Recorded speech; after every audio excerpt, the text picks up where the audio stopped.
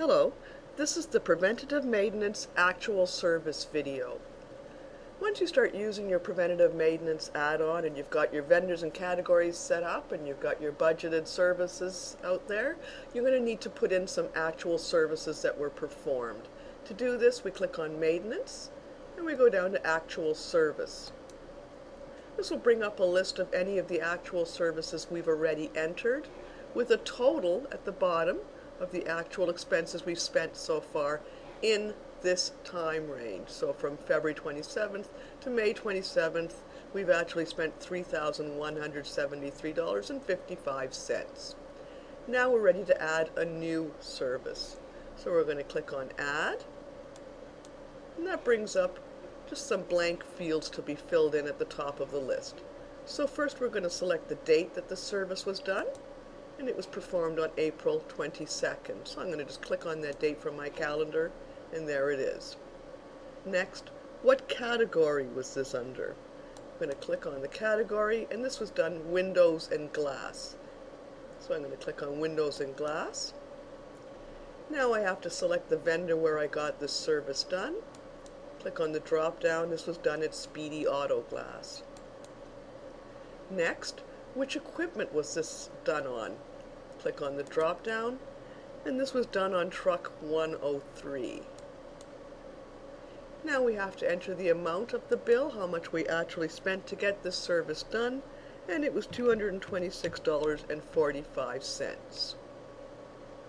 Finally, if we want, we can put in some notes. You don't have to put anything in here. As you can see, lots of my entries don't have it. But if you want to put in something, just so you know why this service was performed, we're going to replace the chipped windshield. Once everything's been entered and you're satisfied with what you have in there, you click on the check mark to save it, and it's now added to the list. Note how my total actual expenses has changed. It was at $3,173.55. It's now at an even $3,400 after adding in this cost for the replacing the chipped windshield. If you need to edit a service, perhaps you've added in the wrong price, you can just click on Edit and go in and change it. So maybe replacing this flat tire was actually $235.75. Or perhaps the date was incorrect. Perhaps you didn't actually do this on the 5th, you did it on April 7th. So you make any changes you need to do after clicking on Edit, and when you're done, you just click on Save, and it's changed it immediately. Your total has changed, so everything's done right then and there after you finish saving that edit. If you want to delete an actual service that actually you put in and then realize it shouldn't be there, you just click over where it says delete on the little red circle. Click on that. It's going to tell you it can't be undone. I say OK. My entry for air fresheners is gone, and again my total actual expenses has been adjusted to reflect that deleted actual service. If you want to do some sorting, you can sort on your different category, or sorry, your different headers. So if I want to sort on date, descending or ascending, category, descending or ascending, vendors, equipment, even on the amount, even on your notes. So you can sort on anything, any of these headers. If you want to refresh your screen, you just click on Show All. And again, it comes out just the way it's normally sorted by date. That's the default.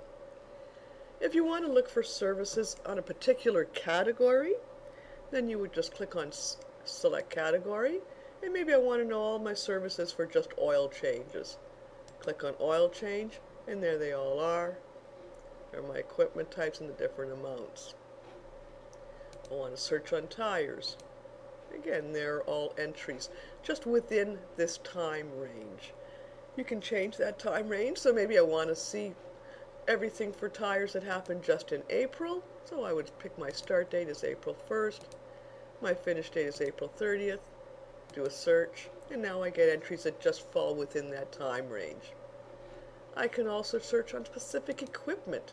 So maybe I just want to know what's going on with truck 101, just for tires, just for the month of April. So you can refine your search to as narrow a result range as you want by just selecting different choices here.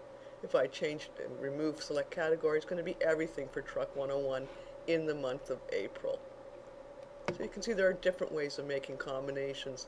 Maybe I don't care what equipment it is, but I want to know about all oil changes just within the month of April, and so on. So different combinations.